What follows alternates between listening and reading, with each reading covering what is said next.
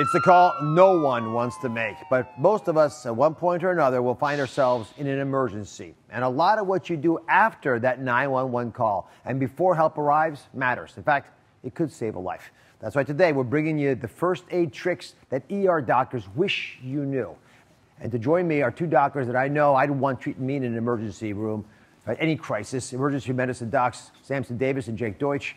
So Dr. Davis, how important is what the family does or patients' friends do right after the emergency is identified? That handling is critical. Yeah, the first thing we say in the hospital, you stop and you check your pulse because right. the emergency is such a shock that it kind of throws you into kind of panic overdrive, but time matters. So let's get to the first aid tricks that ER doctors wish you knew. This is the first emergency. 911 emergency.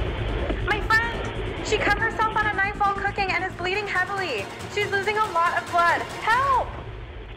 How do you stop someone who's wounded from losing too much blood? Let me give you a number here. It's going to blow your mind. 350,000 people enter the emergency room from kitchen knife accidents alone every year. That's a lot. So how do you tell if a wound requires a trip to the hospital and what you should do for first aid in the meantime? It's difficult because usually it's a bloody field. When you have a cut with a knife or a puncture wound, there's blood all over, so you panic as well. But the first thing to do is to address the wound. Pressure, pressure, pressure. So usually I take a gauze or a towel or whatever you have, and if this is the wound here, I put pressure here. Make sure you try to keep the wound and the field as clean as possible. So once the bleeding stops, it will stop with the pressure if it's a small enough wound. Then you can look at it to see if it's a small cut, a small abrasion, or if it's a gaping wound. You know, wounds that are deeper than sort of the skin level usually require sutures. So if any doubt at all, make sure you come to the emergency department. If you see a little white there, yellow, that's the fat beneath the level, the top level. That needs to be closed over. And if you wait too long, then we can't close it anymore. That's right.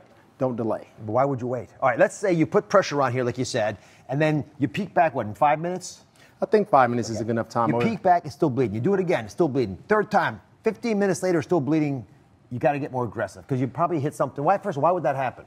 Well, you worry about an artery. Like you may hit a major vessel, and a major vessel, you got to think of it as like a fire hose. It's going to keep pumping that fluid, pumping that blood out of the wound. So you want to make sure you do a maneuver to sort of stop the pressure. So one of the good tricks is using a tourniquet here. Tourniquet? Yeah, tourniquet. Scary term. We're lucky we have one here, but this we would take the tourniquet. If you don't have one, you can use other items at home, like a towel. You can use a belt, but you want to put the tourniquet on here, and you just want to pull. Just roll that around like that. Okay, so let's say you got a deeper cut like this. And so you pull here, and the goal is to stop the bleeding. You don't want to bleed out, so you want to stop the bleeding. So you pull it tight, and you tie here you twist here for added pressure. So pressure stops the bleeding from happening, and the person from bleeding out, and that's very important. So you can use a towel, you can use a belt, anything that could create a tourniquet to stop the hemorrhaging from happening. This is really tight. That little twisting motion you can do, what you pointed out with a towel. You don't have to have one of these fancy dancy tourniquets, although having one of these at home, which I now have, probably a worthwhile endeavor. Absolutely. Belt you can also do. Pull up tight and then twist the top of it. You make it tighter. Now, let's take a listen to our next emergency. 911 emergency. We were eating and my husband just started choking. I don't know what to do. I don't think he's breathing. Help.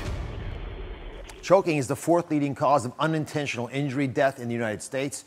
Many people know they should know the Heimlich maneuver, but they don't actually know quite how to do it, so they don't step up in the crisis. So walk us through how you can save someone's life if they're choking. First of all, the universal sign. Yes, be able to identify that, of course. Right. But that's pretty obvious. But then the Heimlich is just a simple maneuver by using your fists, grasping it tightly, and using the correct upward pressure in order to dislodge the foreign body. So what are you doing specifically? You're trying to force the air in the lung through the windpipe? Yeah, you're basically compressing the diaphragm, and by putting that pressure on the diaphragm, you're then expelling the object through the esophagus. All right, so let's say I'm coming in here, you see me like this, and you ask me how am I doing, and I say, I'm fine, I got something in my throat. You do the Heimlich? No, if somebody's able to speak, air is moving, so you don't want to use the Heimlich maneuver in that situation. But if they can't make a sound, they're obviously choking. So then you want to make sure you get the correct position. You're going to fasten your fist underneath, just like that, and you're going to push in an upward direction very firmly. And you want to do it at least 5 times or until you see that something has come out. And what if they get pain there after you've done it? Well, I mean, that's the least of the problems. If you've prevented them from choking to death, a It's little good pain news. is fine. I always say, if you complain about the pain, thank goodness you're alive. Yes, exactly. All right. Now, what if they're, obviously, you're a big guy, but some of the viewers are smaller women. It may be difficult for them not be able to get your arm around. Or they're slumped over a chair, because often it happens when you're eating, right? Right. So sitting at a table. So what do you do then? So then you're going to have somebody in the prone position laying down if they've passed out as well. This is something that you could use as an approach. And basically, you're going to straddle the person rather than come behind them. So we'll sort of give you a little example here. Roll them on their back. Make sure that they're on their back, head is facing away from you, and you're going to use the same approach. So you're going to just get underneath that xiphoid here in the sternum, and you're going to press upward. And same idea, so that you're going to expel the foreign body through the esophagus. Okay. Now, if you're by yourself, let me demonstrate this. This is my specialty. I've always wondered what would I do if I'm eating by myself, which happens. So you can behave yourself by a similar concept. You're forcing air through your lungs. Make a fist, your own fist, just like Dr. Jake showed us. Put that fist on a chair, and come down to your navel. By the way, the thumb side should be towards the navel part of your body, and push in on your own just to get to the right spot. Then sit on top of the chair, and then, you're not going to be able to do this too often. So a couple times forcefully, fall on top of your fist. You'll expel whatever breath's in your lungs, and then finally, when the piece of material comes out, you'll be able to get a little bit of air in there until someone else can come to help you. All right, let's get to our next emergency. 911 emergency. Yeah, hey, it's my sister. I think she's having an allergic reaction. She's not breathing. Can you help us? Help. Each year, 200,000 people require emergency care for allergic reactions to food. Well, what's likely happening to somebody if they've eaten the wrong thing, or they got stung by a bee or something and they have an anaphylactic allergic reaction? Exactly. Anaphylaxis is what we're talking about, and that's when you have a severe allergic reaction and there's inflammatory process that's occurring. These histamines get released in our body, massive amount of them, and that causes difficulty breathing, airway constriction.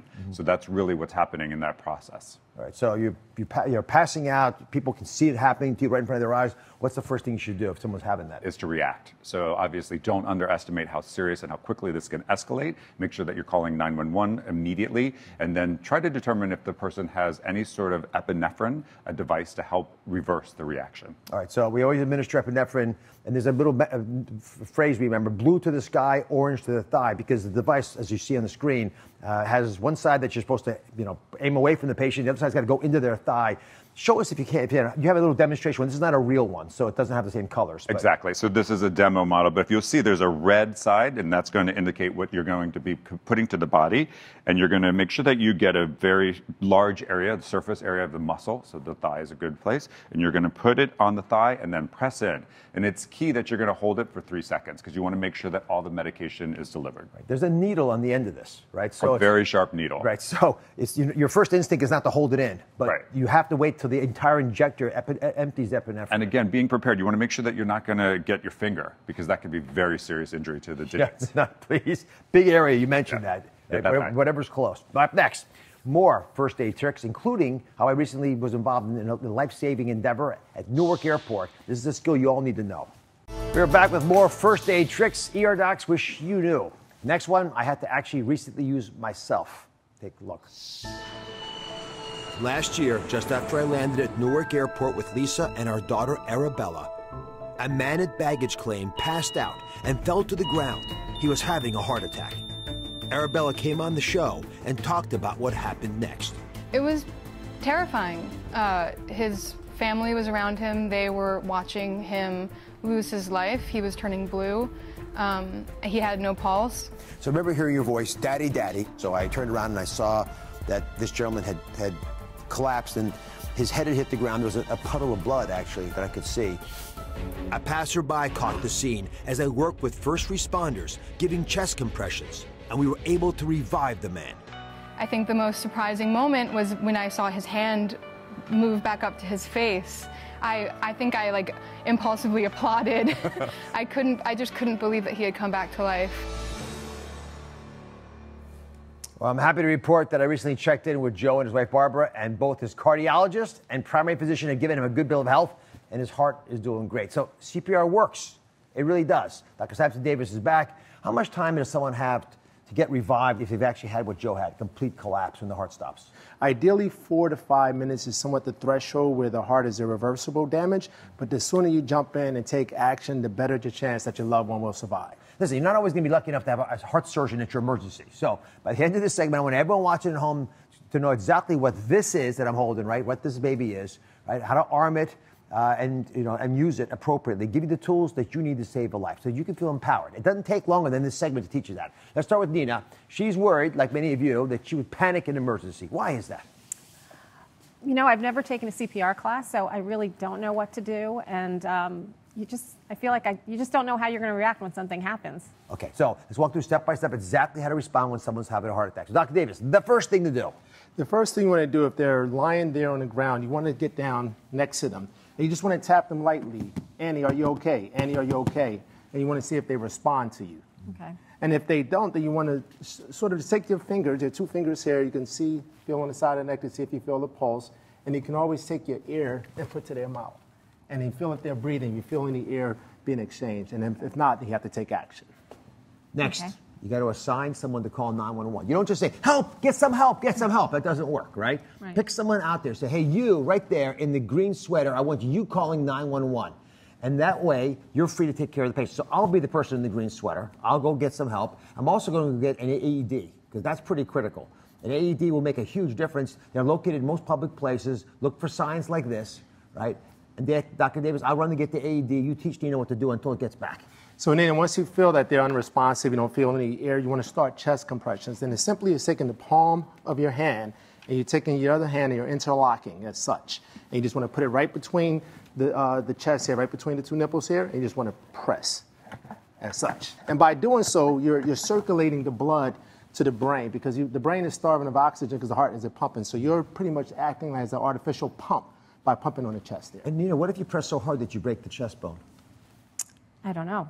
Well, they're still alive to complain about it, so it's a success story. Okay. But don't hesitate. Don't be, soft and fuzzy about chest compressions. You're pushing blood to the brain. Okay. So push forcefully the way Samson did. All right, Next, I got the AED. I'm finally back. So I'll open this baby up. It's literally as simple as this. As you open it, there's a pad in here. It's going to say, take the pad out. Go ahead, Samson. Remove square package from lid of AED. All right, so you saw it say that. I'm going to, just for my own sanity. White mask completely from blue plastic. All right, so unwrap that. You pat them exactly where they need to be. There's literally a picture on top of the pad. You can see it here. The picture tells you exactly where the pads go. The machine, meanwhile, is auditing whether the pads are in the right place, looking at the EKG, preparing to shock the patient. Eventually, it's going to say, clear the patient. Now, it's now telling you, get away. Don't touch the patient. There's no way you can hurt yourself or the patient. It will tell you to get away, and it will only shock the patient if it knows for sure that the heart rhythm is not appropriate and it can play a role in helping. Then there's a little red button here that'll start to blink. You push the button like that, and it's going boom, it's like in the movies. That's what happened when we were in Newark with that patient a few months ago.